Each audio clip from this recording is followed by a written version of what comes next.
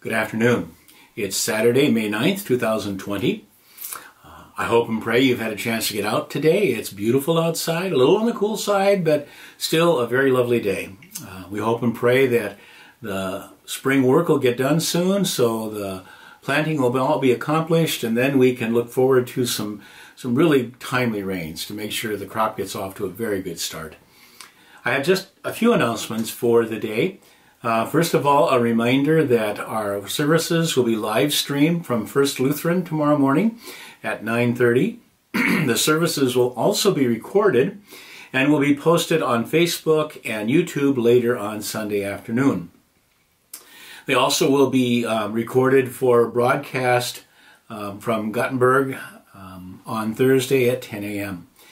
We have had reports of the services not being broadcast or not being seen, and I've talked with them down there, and they are going to check and pay attention this coming week to make sure that everything is fine. I'm going to check any technical issues on our end so that if there are issues here and how the recordings are being done, that we can correct them. But we do want to get those services out. I would remind you that the services as recorded right now are going to be about 40 minutes long.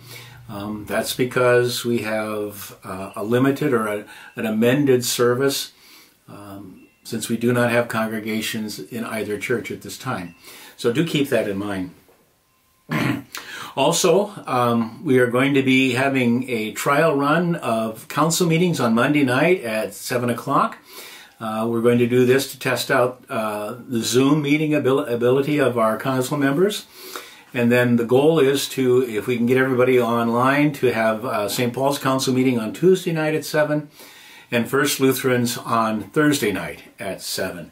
It's working out really well with the confirmation class. My Tuesday morning text study has a very good experience with the Zoom meetings, as does the board for the Lutheran home. And so we're hoping we can have our council meetings this way and tend to the business of the congregations. We are still looking at opening up the churches very slowly. Our goal is Pentecost Sunday, May 31st, but we need to be prepared for the possibility that it may be farther into June before we can truly begin having public worship again. There are lots of issues to be decided, and I certainly will be presenting some of those to the councils this week, so I can get their input, and with the input of the synod and with other pastors as to how they intend to go about it. We hope to come up with a plan that will work for both congregations so that we can not only gather for worship, but celebrate the supper as well, because that's a very important part of why we worship. A reminder that the food site in McGregor that has been going on since the very beginning of the social distancing and the pandemic will be concluding its ministry this coming Friday, May 15th. That will be the final day.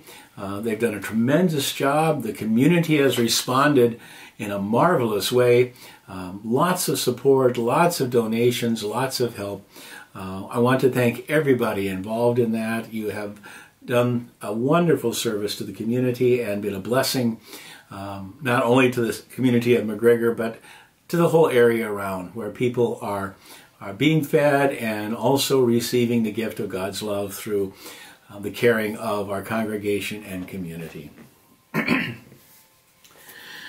want to spend a few minutes this morning talking about how to listen to a sermon. Now, you would think that you wouldn't have to learn how to listen to something, but the truth of the matter is we don't do a very good job of listening to sermons. Pastors are terrible because we're either thinking, well, I wouldn't have preached it that way, or thinking, well, I want to tuck that away for my next sermon. And so we don't pay a lot of attention to what the one who is preaching is saying. We have the same problem as we read Scripture. The problem is not that Scripture is that complex to read. It's that we're so familiar with it, we're so comfortable with it, that we stop hearing what's actually being said, what's actually being written. We know the stories. We know the themes. We know pretty much what's going to come one week to the next. Or we think we do. And so we don't give it as much attention as we could. You will get more out of a sermon if you come prepared to hear the sermon. And the first challenge is to have spent some time in the previous week praying that the Holy Spirit will open your heart and your mind to hear the gospel as proclaimed in the sermon on Sunday morning. Most of us don't think to do that, but it is a useful thing to do, to ask the Spirit, who is always present, to guide our listening and our response, but also to clear our hearts and minds on unnecessary things that would get in the way. We all do that. We get distracted by a thought, and before we know it, we've missed a couple of minutes of the sermon, and we have to try and catch up as to where we are. So we ask that the Spirit would help us to be attentive to the sermon as it's being preached. We can worry about the other details later. Also during the week, it would be very helpful for you to be praying for your pastor as he or she prepares the sermon for that Sunday. As I've shared with you before, for most pastors, sermon preparation is a very important part of their week. And it does take a lot of time and effort and thought. We pray a great deal, we study a great deal, and we want to be able to preach a sermon that proclaims the Word of God, that gives people the assurance of their salvation, that comforts grieving hearts and challenges those who are perhaps a bit lax in their relationship with the Lord. And if you are praying for your pastor during the week, that will add to the gift of preaching. That will strengthen them in ways that they themselves cannot do, because they are only one person. They are subject to the same kinds of weaknesses as you are. And to know that others are praying for them as they prepare to preach is a strengthening and helps the pastor focus on the work to be done. It's also helpful if you have a chance to read the scripture passages for this coming Sunday. It's not that hard to find them anymore. You simply go online if you can and you type in the lectionary for Sunday, May 10th. And more than likely you will find the Revised Common Lectionary readings for that Sunday. It would be helpful to read those in advance so that the scriptures are already in your mind and in your heart. And so when they are read and proclaimed and preached on, it won't be the first time you've heard them.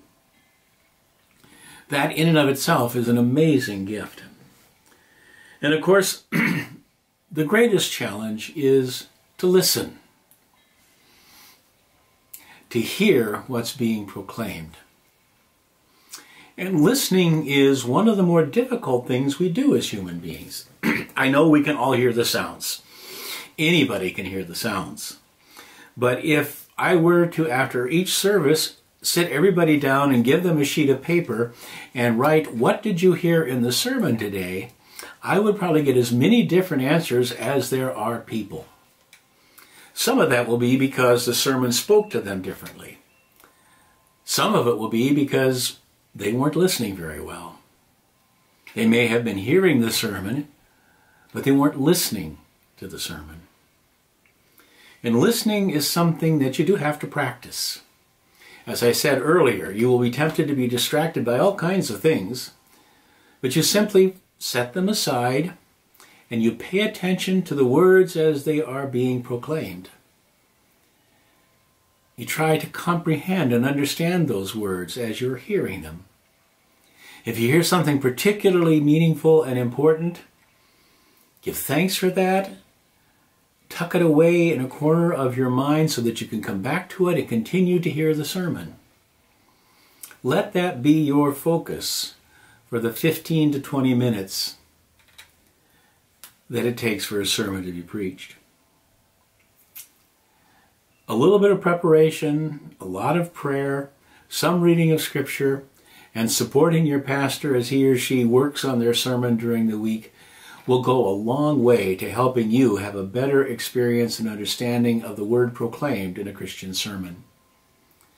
I know most of the pastors that I am familiar with, they want to proclaim God's word as faithfully and as carefully and as clearly as they possibly can. And I hope and pray that that will continue in God's church. And I also hope and pray that you can come prepared to hear the word, to hear it as faithfully and as clearly and as understandably as you can. And one final thing. If there is something that either you don't understand or you do understand and it confuses you or upsets you, the thing to do is to call the pastor and ask about it. Say, Pastor, I didn't understand what you were trying to say when you said X in your sermon yesterday. Or, Pastor, what you said in your sermon yesterday really upset me, and here's why I think why. To enter into that conversation with your pastor about what you've heard, how you've been challenged, helps them not only clarify what they were trying to say, but helps them as they prepare for sermons in the future. So they better understand how the congregation understands and hears the message, and so that they prepare a sermon that uses a language that resonates with you.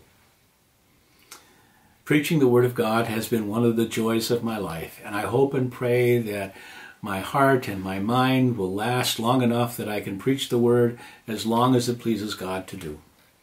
I hope and I pray that you can grow in your ability to hear and to bring the sermon into your heart so that it becomes more and more a part of who you are and you hear the good message of God's salvation. Let's take a moment for prayer. Holy Spirit, you work in us in all ways, and we pray that as we proclaim and hear your word, that you so open our hearts and our minds to that word, that you so make us attentive to that word, that it does a blessing in us each Sunday as we hear it. Guide and direct us as you challenge us to understand new things, console and comfort us with the words that are familiar and promising, and lead us all to become better servants of your word, through the word read and prayed and proclaimed. We thank you for hearing us pray today and ask that you will be with us tomorrow as we worship you. We ask all these things in your name. Amen. Well, I hope you have a very good rest of the day. I look forward to seeing all of you again in church one of these days. But until then, let us continue to worship as God allows us to and as we are able. And I pray that tomorrow will be a blessing for all. Until then, God be with you. Goodbye now.